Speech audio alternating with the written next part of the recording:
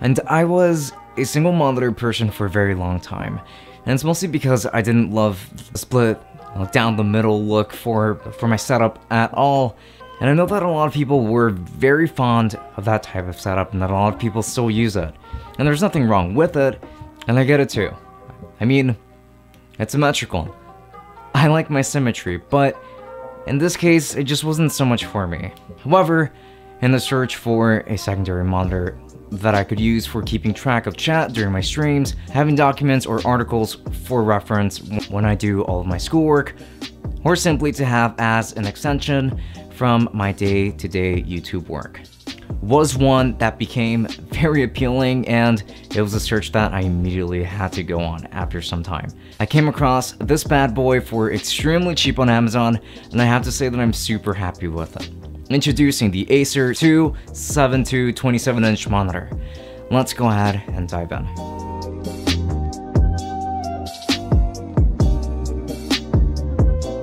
The exterior design is going to consist of plastic for pretty much the entirety of the monitor itself, and the base itself is actually very hefty and certainly does a great job at holding this monitor up. This monitor feels like it's built well enough for the price, and it's quite large, especially for that price and the specs that it features. It just feels very ideal for me, and well, allow me to indulge you further in why that is the case.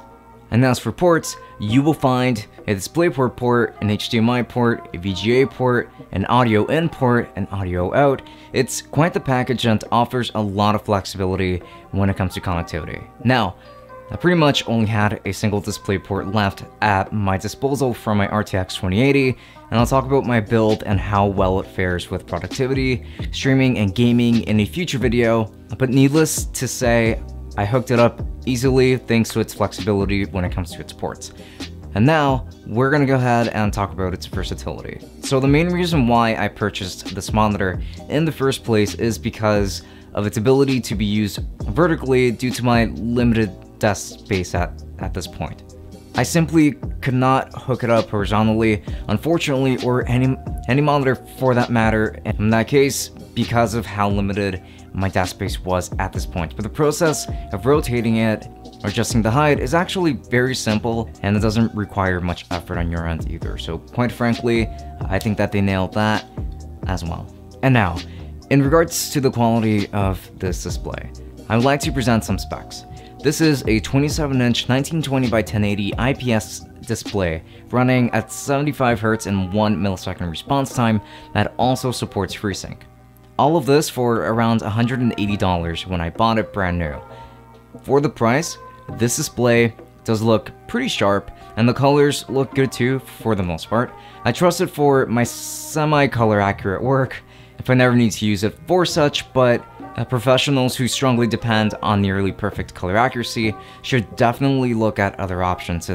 Since it's a little obvious that the colors here just aren't really as vibrant or pleasant on this display, in spite of it being an IPS screen, than what you will find on other higher-end screens, and that is definitely worth noting. However, for everyday tasks and its vertical configuration, it gets the job done perfectly. If I need to reference any articles while working on any kind of school assignments, on the side, I just have a bunch of tabs open and being able to seamlessly move between both. My main display and this Acer one is actually quite nice, due in part to its 75 Hz refresh rate. And it just feels smoother than using a 60 Hz screen from my experience. And for this type of usage, it certainly gets the job done, no doubt. However, one thing that you will notice is that this screen does not get really all that bright, that my main monitor is considerably brighter than my side Acer monitor. So do keep that, again, into consideration. It might not be the best for any kind of bright situations, even though it is still a matte screen, but it's not still the best of displays that you can find out there. However, for actual work like streaming, and video editing, and photo editing, etc., it's also a joy to use for the most part, even if it won't flawlessly fulfill my purposes. I sometimes use it for designing my thumbnail on the side while having my Resolve project open. In case, I just leave anything stabilizing on the side so that I'm not wasting any time and I can still remain productive in any way I can. For designing my thumbnails, I think it's fine for that. I probably wouldn't actually do any kind of like professional photo editing of any kind on it though. I just stick to my main display for that.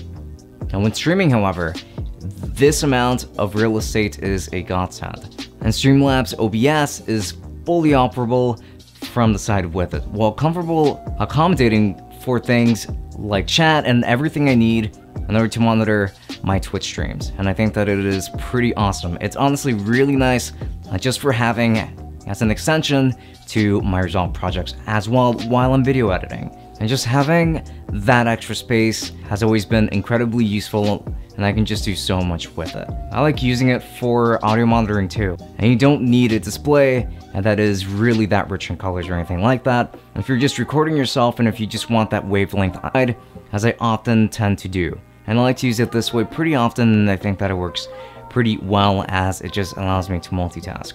It is pretty good stuff, and just having that extra screen, a great one at that, for so little, again, just feels really good. I do, however, would like to mention some of the compromises with this monitor that you would be making.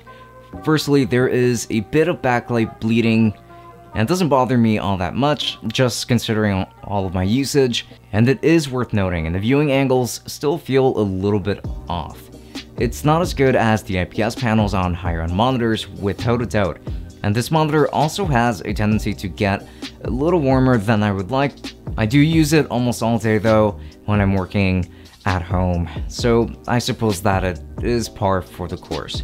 And another thing is that, as you would have noticed, the screen does not really get all that bright, and it can be a little bit problematic if you were expecting a brighter display. It's just not exactly that rich when it comes to its visuals, but it's fine enough for everything that I need it to do. So yeah, it's a cheap monitor, but it offers a lot for your money, if you ask me. And it's a seriously good value, since it is a great display for a lot of purposes, even if it won't suffice for any kind of color accurate work, at the very least for professionals. And it's got a decent refresh rate. It's an IPS panel, and it features FreeSync, a bunch of useful ports, and it can be flipped vertically. It's a great size. It just gets the job done very well for me, and I feel like my money was very well spent for monitoring my stream, editing, and general multitasking. Honestly, highly recommend it. I'm really happy with the screen for the money. And if you're interested in purchasing this monitor, then I will be making sure to leave affiliate links to Amazon and Lustre down in the description. And if you end up using any of these links and make a purchase, then I do get a small commission that does help me run things just a little bit more smoothly around here. And if you end up using that Lustre link, you might be able to come across a couple of sales or just some purchase alternatives that aren't necessarily this exact same monitor. And with that said, links to everything below. And also, if you like me enough and if you would like to see this monitor in action, do come over and to my stream, as I would really like to have you down there. And I tend to stream every Friday and Saturday from 10 p.m. to 12 a.m. Eastern. So it is mostly meant for a time for all of us to just chill. And with that said, links to that below, and including links to my Instagram and Twitter if you would like to stay up to date with any and all of the Tech Summit endeavors. And with that said, this has been Francisco from Tech Summit. Thank you for watching, and I will be seeing you all later. Enjoy.